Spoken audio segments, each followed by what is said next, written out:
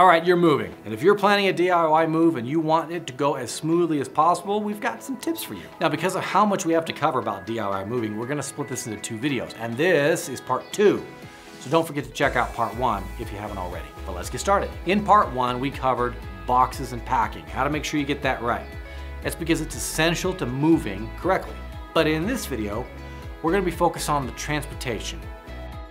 Truck in particular. How do you get your goods from one to the other, and why does that matter? So let's start with a scenario in which you're gonna be renting a truck and talk about that.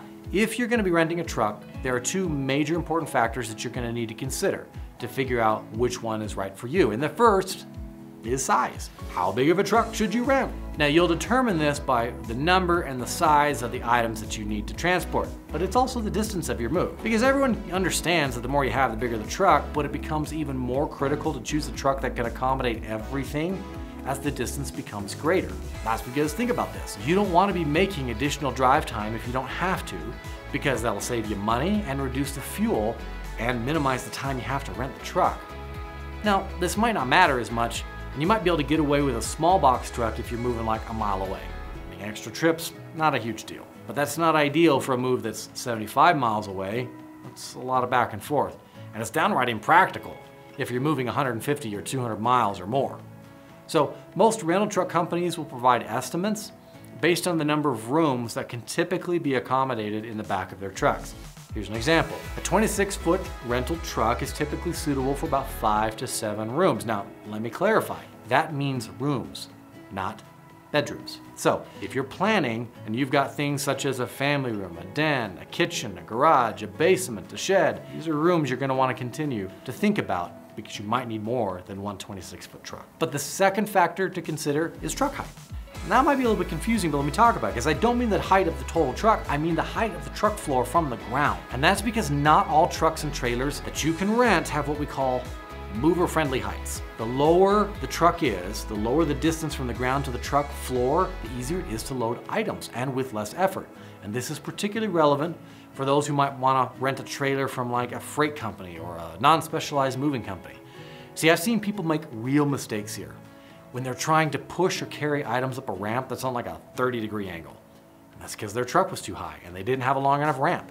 It's dangerous, it's unsafe, and it's unwise. At best, it's a ton of extra effort. It's a lot to push boxes up a 30-degree ramp. But at worst, it's an injury. Nobody wants that. When you rent the truck, a lot of these rental companies will have options. So which one's right for you? Well, it depends on the truck height. And let's break it down. If you have a truck that is about 20 to 26 inches from floor to ground, then you can use about a 10-foot ramp. That will be 9 to 12 degrees. If the truck height floor to ground is 26 to 30 inches, go up to a 12-foot ramp. If it's 30 to 45 degrees, or inches I mean, from floor to ground, it needs a 14-foot ramp. And if you're gonna use a standard freight trailer, which is typically between 45 and 48 inches from ground to the floor of the truck, then you need a 16-foot ramp. That's 13 to 14 degrees. Now, if you don't want to get a truck, you might be thinking, what about those portable storage boxes? Those are pretty cool. How many of those would I need? And to be honest, I can't tell you how many you need. And that's because every company has different box sizes and weight requirements, but they'll be able to help you calculate it if you visit them online or if you give them a call. But here's what I'd say. If you're considering them, what else should you consider besides the number? And the first would be the size. Now, a larger container might accommodate more of your belongings, but it might also be practical to rent smaller ones. I mean, think about if you live in a small driveway or apartment or townhome complex where space is an issue, smaller boxes might be better. But it's also access and the duration of your use. You'll need to think about how often and quickly you're going to need to access all of your belongings. I mean, if you need to frequently access your items while you load in and out, you might consider renting extra containers to avoid having to unload and reload a single container over and over and over if you need to get in and out of it. But again, lastly, it's delivery and placement, because you need to consider where the containers will be delivered. Not all locations can accommodate large containers. Again, it's apartment complexes that are notoriously difficult here.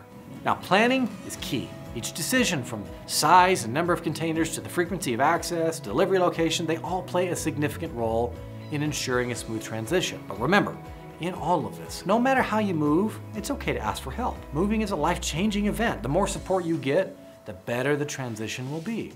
Now, moving is just stressful, so it's crucial to surround yourself with supportive family and friends. But remember, each helper's time and effort, they're valuable, so be considerate. But also remember that help might include professional movers, so don't count them out. They do cost money, but the stress of life, time off constraints from work, general inconvenience, I mean, these are factors that will cause you to worry. And if so, at least grab a quote from a few good movers. It might be exactly what you need. But if not, good luck on your DIY move.